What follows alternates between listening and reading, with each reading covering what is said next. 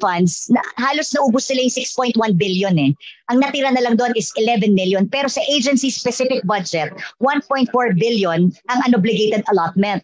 So, may we request the response like from the budget officer? Ma'am, paulit po ma'am, pwede. Ano po yun?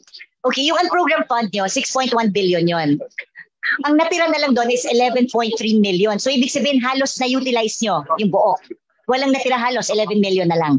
Pero sa agency-specific budget nyo, under the 35 billion obligated, ang unobligated allotment nyo is 1.4 billion. So malaki. Yeah, I believe, correct me if I'm wrong, but when I was hearing it from DBM, the explanation was that the program fund is for specific allocation.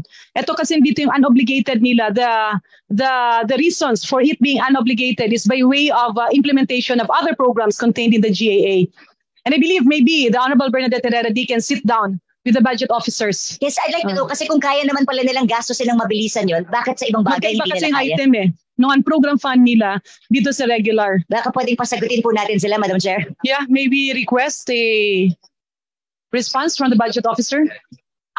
Your Honor, Mr. Chair, Madam Chair, for the 5.4 billion kanina, that is only solely intended for the rice cash assistance. Yun po ang program na yun. Iisa lang pong item yun. Yun po yung kasama dun sa special provision na excess. Basically what you're saying, ma'am, is that program fund is for the rice subsidy. So mas madali mo siyang i-disburse. The unobligated are pertaining to what programs? Yung unobligated na wala sa program fund. Yung kanina, Madam Chair. Yung tinatanong kanina ni Congressman Dasa, paano mabibilisan yung utilization? Kung ang tinatanong po ni Madam ay yung 1.4 na program, wala po akong... No. What she's asking is yung mga unobligated pa. Unobligated po. Yung sagot mo kasi kanina was... Yes, ma'am, Madam. For our unobligated, we were directed to fully utilize our budget at the end of the year. Magagamit po natin yon. Nasa ano po sila, procurement process. In other words, you did not start the procurement kasi wala pang actual cash. Yan yung nangyari. Madam Chair, 2021 po ito, not 2022. Yes, that was the response actually earlier. Bago lang lumabas yung notice that it is funded. Bayanihan nata to, no? Sa bayanihan. Hindi po yata ito bayanihan, Madam Chair. What's the unobligated fund that you're referring to? Agency-specific budget po nila to. Yeah, but can you have the specific program? That's why tinatanong ko po sila eh. Kasi ito po yung out of the 35 billion obligated, 1.4 billion remains unobligated. So may we... Madam Chair, can we just have a one-on-one on the honorable Opo, para po mas makita po namin. Pero very quickly lang, no? May pondo kayo. Okay, may naiwan daw sa agency budget. May naiwan na unobligated na 1.4. What is that item in your record? Yung unobligated. Not unless I see the details, Madam. But kung ito po ay carry over, gagamitin pa po Madam namin. Chair. Yes, it's 2021 budget. Iba po yung carryover na sinasabi niya na dinidiscuss ni Kong Paul kanina. Yung carryover was carryover of 2.4 billion from the 2020 budget. That's entirely different from what I'm questioning now. And kaya nga po kami nagtatanong because the specifics should be known by DA and not us. That's why we are asking. Yeah. So kayo po dapat ang sumagot ano ang programs and projects that are not obligated, ano yung nawala kasi hindi nagamit. Secding, maybe you need more people siguro sa finance. You have an USEC, also an ASEC for finance or wala? May USEC kayo for finance, may ASEC for finance, and then aside from the directors? Yeah, aside from the director, you have also an USEC for admin and finance? Wala. Madam Chair. So wala ngayon? Opo. Are you referring to the unspent appropriation? Unobligated allotment, ma'am. An unobligated allotment. Okay, ma'am, we have a details that we can submit to you. Please. Opo. Yes, Madam Chair. Madam Chair, dudugtungan ko na rin kasi ito po yung hindi natanong din ni Paul kanina, ni SDML Paul.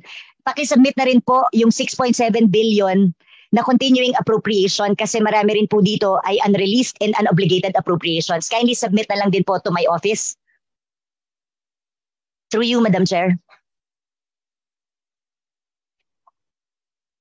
Before the DA family answers, I really can't accept that the DA does not have a USEC or even an ASEC for finance. Maski OIC yan, USEC or ASEC pa rin yun eh. So may we know who is the Undersecretary for Finance. Because, it will be very difficult for us to be defending your budget and the USEC concerned is not here. Madam Chair, and it seems they're not ready. Parang hindi po I nila... believe the problem is the USEC or ASEC concerned, the one handling admin and finance, should be here para matulungan niya yung direktor. At kapag may mga kailangan, kunyari kailangan ng dagdag na tao, kung may mga kailangan, he should be here. So, Secretary, why is he on the other side? Is he a member of the family or is he intending to resign? Kasi kanina pa siya labas ng labas eh. He has to help his people.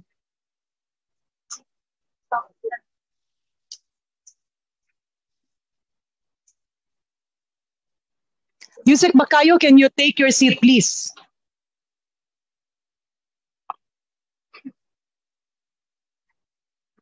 Yusek, pasensya na. That's why we're calling you. I understand you're the OIC Yusek for Admin and Finance. Yusek Bacayo.